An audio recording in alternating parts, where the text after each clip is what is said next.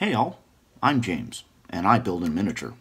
This week, we're going to be taking a look at my formula for water effects. Welcome to Fox Hollow Models.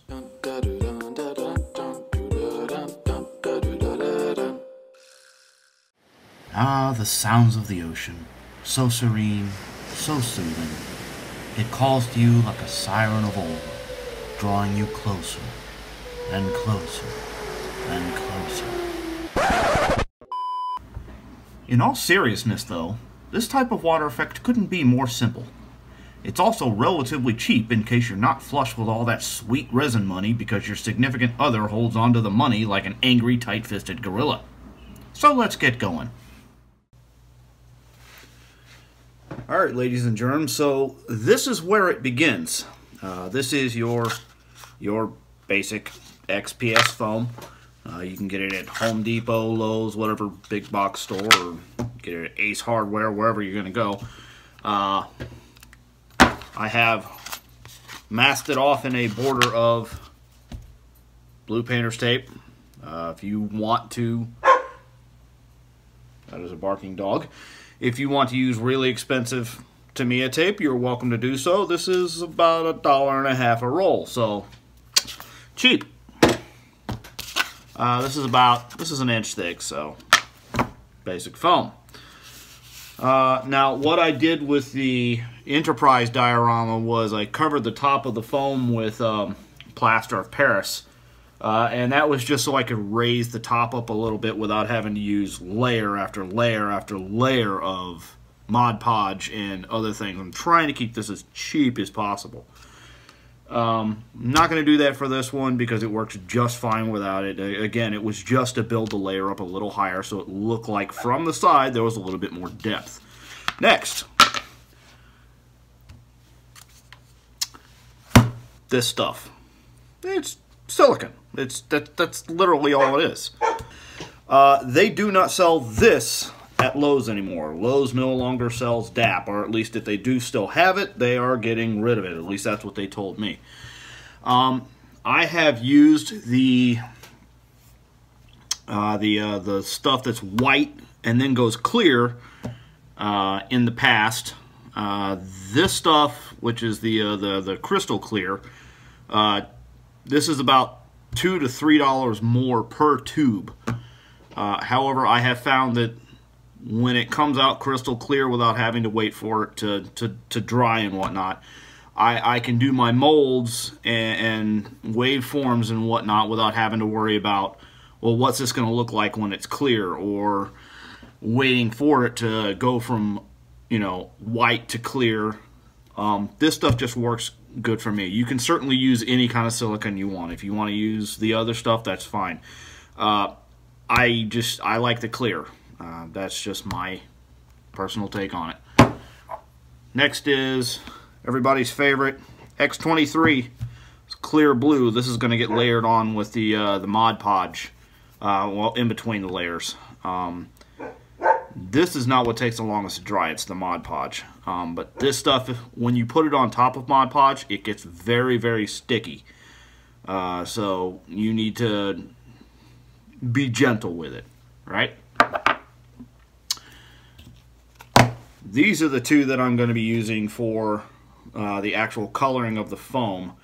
Obviously the deep blue on the recesses, and this green is going to be more or less on the inside. Now, yes, these are the cheaper paints. I think I picked these up at Walmart. I think this one was like 50 cents and this one was like $1. I don't know. It's not the most expensive paint in the world, but hey, all you're doing is blending. So if you feel like you need to use something more expensive, go for it.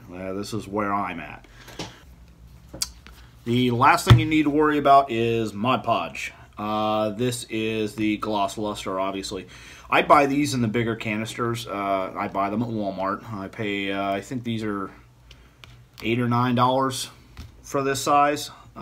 This one bottle will last a very long time. I've got the Titanic diorama that I'm doing. It is a huge diorama, and I will probably end up using 2 of these bottles to make the layers that I need for that, combination of that and the silicone. So that being aside, now that you have your materials other than the brushes and things that you're going to need, let's get going. So the first thing that we need to worry about is getting the base coat on here.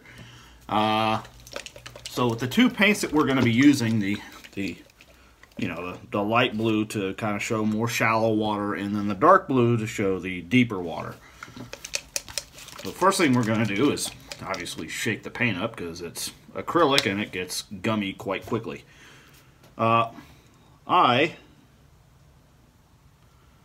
am just going to put enough of it around the edges. Now, I don't care what brush you use. I really don't. I got this set of brushes last Christmas. I don't know what my wife paid for them. I know they were kind of cheapos, but I'm not too worried about it. All I want to do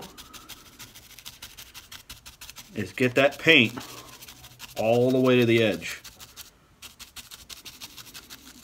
Right?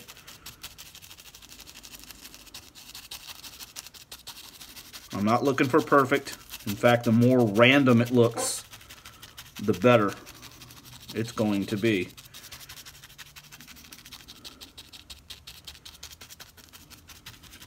Try to make sure that the edges there are a lot deeper than anything else. Now, obviously, if you wanted to go the other way around, you would do the green on the outside and the dark blue on the middle, depending on let's say if this was a pond, you'd want this to be the deep end and this to be the shallow end, in which case you would reverse the paints. The way I'm doing this is the shallow and then the dark on the outside.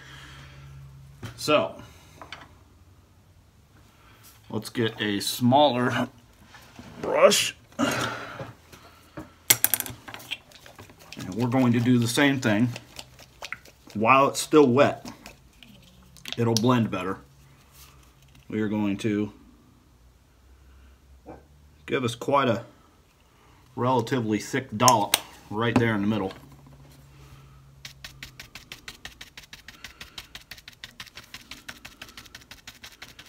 And I'm just going to feather it out.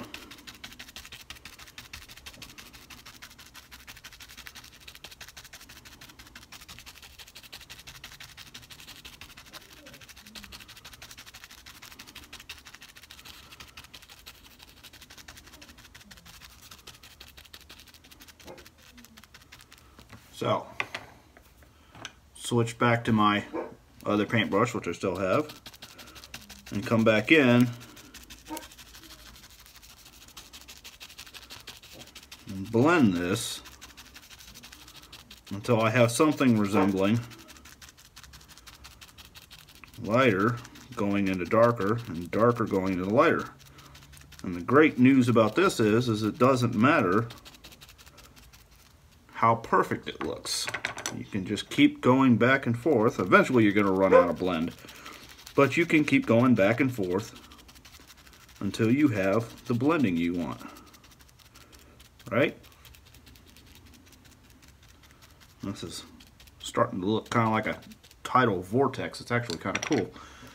So, let's get some extra divot in there. Kind of mix in that blue a little bit into the middle. Get that paint scheme down. Now, because all modelers are patient individuals who have nothing but time on their hands and the ability to just sit and watch paint dry, we're just going to sit here and watch this dry. Any day now. All right, forget this. I'm getting the I'm getting the heat gun. So, heat guns and paint, i.e., heat guns and paint on styrofoam. This thing will melt that in a matter of seconds if you're not careful. If your heat gun, like mine, has this nifty dial on it, you can tune it down. However, keeping it all the way down here at the most minimum setting can still melt that. So you have got to be careful. And keep in mind too, we put a pretty thick coating of paint on here. It's probably 1/2 mil thick, so fairly thick in that regard. And the reason we did that is because I want to be able to extract as much depth out of this as I possibly can. This X23 and the Mod Podge are really going to go a long way to bringing in the depth to this project. I am going to dry this off, and I will be right back. One thing I'd like to point out that I forgot to mention before, this one is a matte and this one is a satin. They're both acrylic paints. It doesn't really matter if you're using matte, if you're using satin, if you're using gloss. You can get virtually, and I say virtually, the same effect regardless of what you do, and that's mostly because the Mod Podge is going to create the depth layers for you. However, if you really, and I mean seriously, want to make it pop, do everything in gloss. It will go 100 times farther. However, I do warn you, the gloss, believe it or not, is more fragile than the satin or the matte. And what I mean fragile is when you put that Mod Podge on there, it has a tendency to stick to the paint, and if you move it, it'll tear the paint. So if you're going to use gloss or even satin, make 100% sure, without a doubt, that it is dry before you put that Mod Podge on there. Because if you put it on there and it's still wet, it's going to tear it, and you're going to have to start over, and it's going to suck. And I don't know if you've ever tried to remove paint from styrofoam, but no, you're going to end up either trashing it or painting over the entire thing and starting over, and it sucks. So, safe route, go with matte. It's faster too. You want the longer route but more depth, go with the gloss. Alright, ladies and germs, now comes the fun part. This is relatively dried. Like I was saying earlier, the acrylic, it dries a lot faster. Matte dries a lot faster than the gloss does. Don't ask me why. I don't understand the science of it. I don't care. I just want it to dry. But if I can do this and not tear the paint, we're okay. Another thing that globbing that paint on there does, I'm not sure if you can see it all that well, but you get these, where the paint was globbed up, you get these little raises, okay? And those little relief raises are going to show up on the Mod Podge layer, and it's going to, at the end of it, it's going to give us kind of a wave effect. But the first thing we're going to do is we're going to seal this with the Mod Podge. So let's go ahead and do that. Oh, it's crackling. Alright. This is one of those times when it doesn't really matter what brush you use, yet again. This stuff doesn't have to go on particularly smooth. But the less bubbles you can get out of it, the better. Now, you can't really use the stippling motion. Well, you can. But I find it's better to kind of go very light on that if you're going to use a stippling motion. Especially on something this small. On a larger model, I would probably just put it on there and let it go around. Now, the Mod Podge, as you can see, it's going to go on. And like I said, if the paint underneath is wet, it's just going to turn the Mod Podge into a weird color and it's going to look bad. So,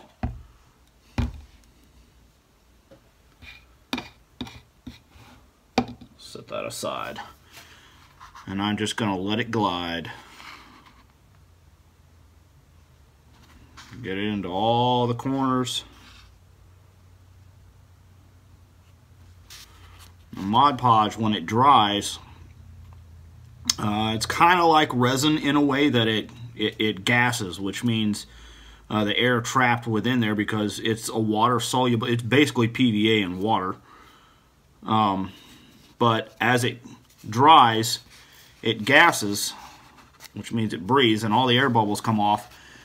And if it dries too fast, all those little air bubbles are going to dry like that, and you'll have these little pock marks everywhere. So watch out for that. There's not really a way to rush drying Mod Podge. It's really just sit there and wait for it to dry. Isn't this fun? Like I said, it's like watching paint dry. Oh, good Lord, look at that dog hair. I have dogs. Incredible. Now, this is where the silliness comes in. Now, with resin, normally we could just go in here and draw some heat on it or blow on it, and it'll take care of some of those bubbles. It'll bring them to the surface. However, this is Mod Podge, and it's occasionally evil. So, toothpick, and come in here and do your best to get these bubbles out. Get you that smooth surface on the bottom.